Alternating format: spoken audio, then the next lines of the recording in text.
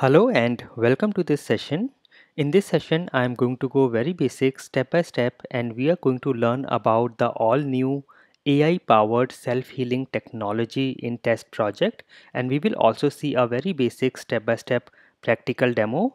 And during this session, if you find the speed of the video too fast or too slow, you can always adjust the speed from the player settings. With that, let's get started and let us first see what exactly is the AI powered self-healing technology.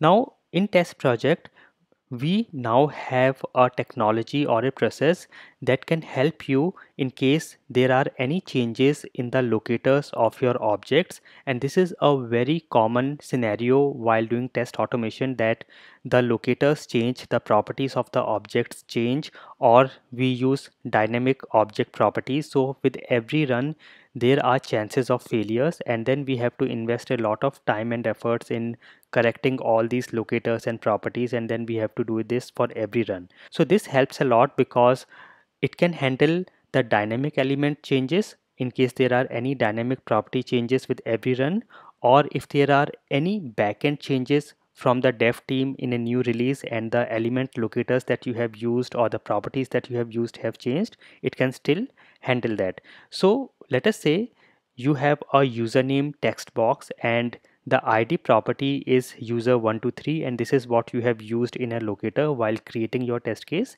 and while you are running it in future the ID property changes to user345.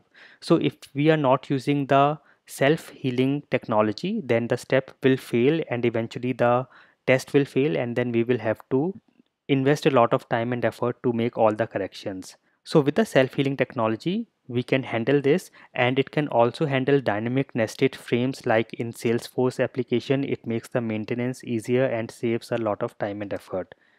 So with that, let us see a demo on how exactly we can use the test project's new enhanced recorder with the AI and self-healing capabilities. And for that, I will go to my test project account. I have already logged in.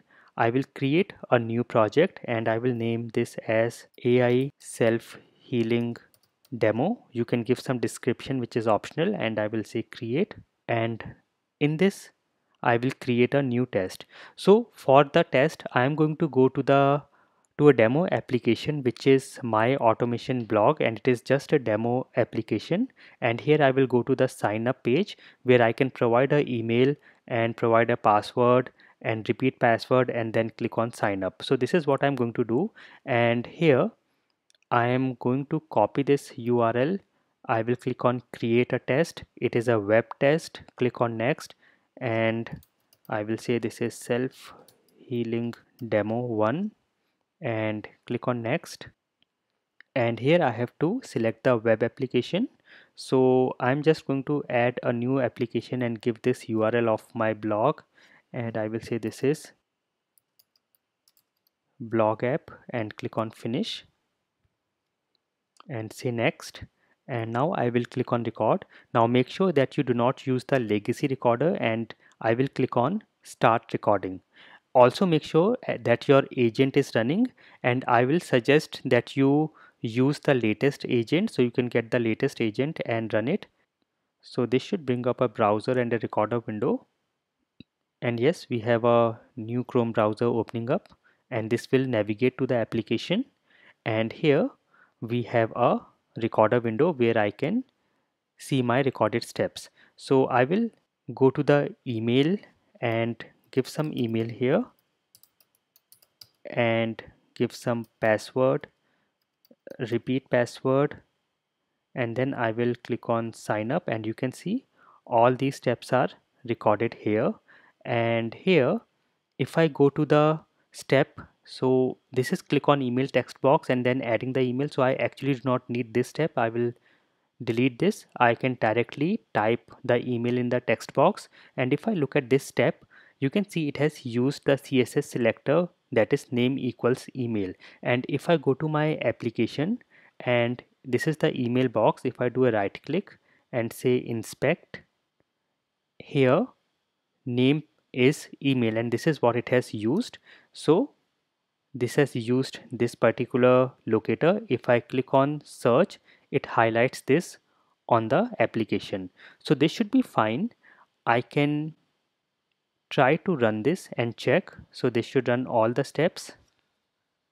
So it is adding the email password and everything is running fine, and you can see everything is pass. All the steps are pass here. And now I will make some changes from the backend.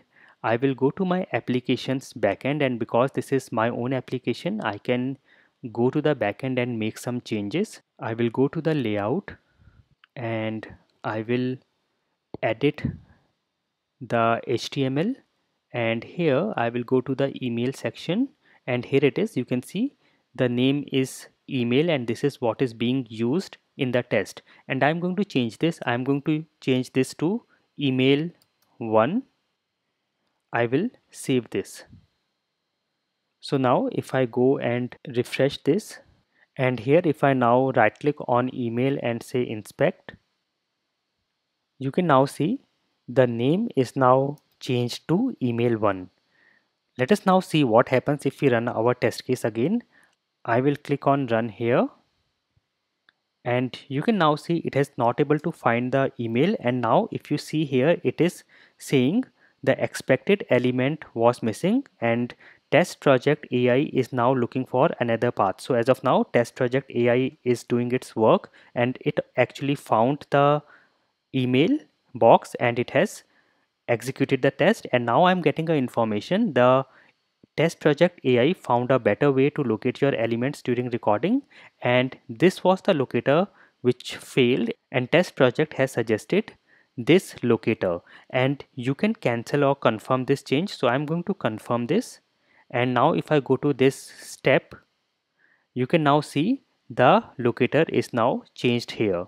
Also, when you click on this edit and you go down, you can see while recording it has used a lot of other locators. During self-healing it can check with all the other locators and it can find the best locator. If I go back to the test, you can see here the steps which are passed are highlighted in green, and the step that was auto healed using TestProject's AI is now highlighted with orange, and we have this auto healing AI icon here. If I go to the details, it is again saying that it used this particular locator instead of the primary locator which failed. So this was the original locator and the object or the element was searched by this locator. So now if I run this again, this should be faster because now the locator is already changed and you can see it is able to run our test. So I will close this window now and go back to test project, and if I go to this test, you can see here for this step, if I check the locators, it is using the XPath where it is using the placeholder property. Now what happens if I again change this? So I will again go to the layout and I will change the placeholder property of this element, and here you can see we have placeholder enter email and this is what is being used here. So the placeholder enter email is being used. I will change this again. I will make this to enter email 1 and save. And now from test project, if I run this, I will go back to my test and run it from here. I will select Chrome browser and say run, and let us see if it is able to identify and locate the element. So it opens the Chrome browser, navigates to the application, and now you can see it is taking some time because we have again changed our locator. So let us see if the self-healing technology works here. And yes, it was able to find the element and it was able to run our test and it is done.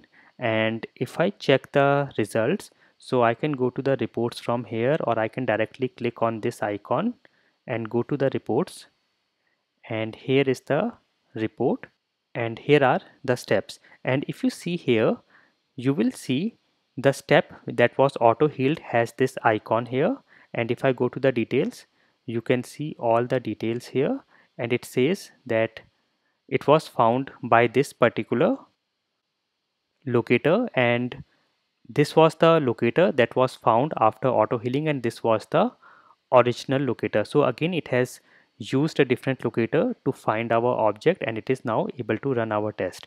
So you can see how useful it can be. Now let us see another very good example. I will go back to my project and add a new test. Now this time I want to check if I am able to get a object which is inside a hover action. So if I go to the test project website, that is testproject.io, here you can see we have some menu items here, and here I can hover over any of these menu, and then I can select some of the elements here. Now what I need to check is, if I select recorder, which is under the platform menu, and we just have to hover over it, is it able to find this? So for this I will go and create a web test, and I will again say this AI demo and next, and here I have to use the test project website. I will copy this and say add new application.